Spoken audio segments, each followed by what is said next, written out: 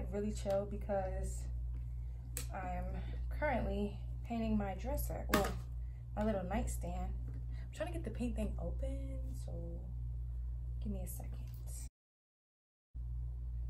Sometimes you just gotta figure it out. Oh. Today we're gonna be talking about my investing strategy. So currently I am about to graduate in spring 2020 and I'm very excited about that. However, that presents new opportunities in itself. So at first, you know, when I was doing all these interviews, I was saying, oh, I'm gonna buy a property in December, end of the year, blah, blah, blah. But then I was like, you guys know I'm very transparent, and you know, I like bringing you guys along the journey because I want you to know how I got to being successful, right? Because I'm claiming it now, I'm gonna be successful. But I do want you guys to follow me every step of the way and understand how I did it. So yeah, I was like, I'm gonna buy a property in December, and you know, I'm gonna use the FHA program, blah, blah, blah, blah, blah. Okay, so the first thing I did was I consulted very trusted lender, Roscoe, at the Mortgage Experts.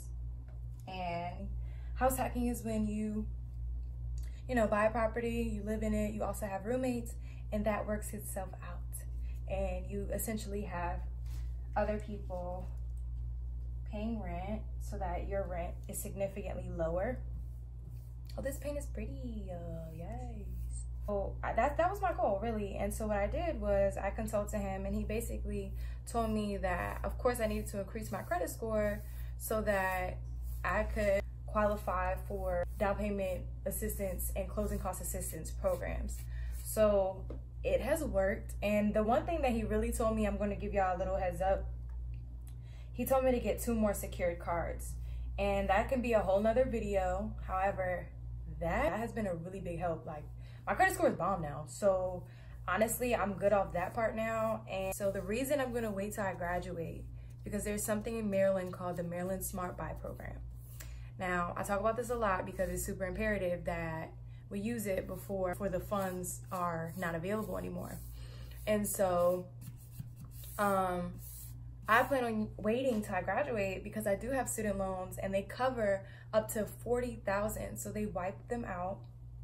And as long as you buy a property on the Maryland Smart Buy property list, then you can use that. And you also have to meet the requirements, but that's where you would talk to a lender to ensure that you qualify for it. And so by doing that, it's more strategic for me to get my first property that way instead of rushing to buy it now and still having student loans. Like, it wouldn't even make sense for my debt to income ratio. And another transparent moment, I have $13,000 right now, student loans. So when I go back to school, I'll probably rack on another $5,000. And so that'll still keep me under the $40,000 threshold. And so yeah, that's my investment strategy. Now I am about to release another music video next Friday the 13th, actually, on Friday. And I'm having a launch party at 2 clubs in DC on U Street. So I want y'all to stay tuned because I will be launching my music and people are gonna be learning about real estate and turning up. Y'all know it's all about positivity, and you know, I'm doing this for me. I'm doing this for my passion, my purpose in life, you know, like, this is who I am. And I thank everyone who has supported me. Thank you for supporting me. And the last thing is that $10 discount that I'm giving off to everybody for the real estate baddie hats, shirts, all that good stuff. So make sure you're getting your family that real estate gear. Great conversation starter. And you want to know something? The real estate market changes often. The types of loan changes. Like, that loan that I'm talking about could be gone when I want to use it. So you just have to stay prepared. You always have to have a plan B.